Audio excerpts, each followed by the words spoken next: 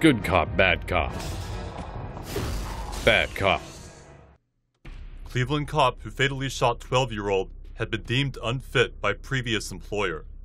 Timothy Loehmann, the Cleveland police officer who shot dead a 12-year-old boy last month, was described by his former employer as immature, emotionally unstable, and unsuited to police work.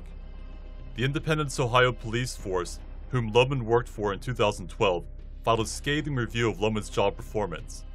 But incredibly, Cleveland police never saw that report, as it is not required to look into an applicant's background.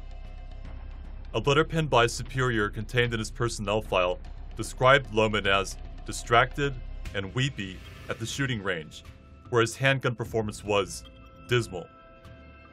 The letter also specifically states that the young officer once had an emotional breakdown while on duty over a breakup with an on-again, off-again girlfriend. The letter lists a series of infractions, which included leaving his gun unsecured in his locker overnight, lying about leaving the dispatch center without permission, and taking off a bulletproof vest he was told to wear to get used to because he felt, quote, too warm.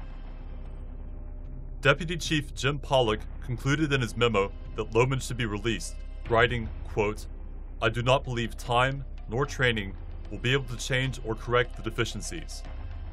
Loehmann was eventually forced from the job on December 4th, 2012. He was subsequently hired by the Cleveland Police Department in March this year.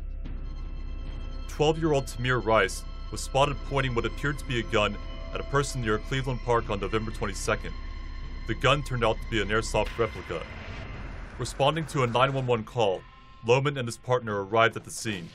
Rice was shot dead by Loehmann within seconds. Loehmann is currently under investigation.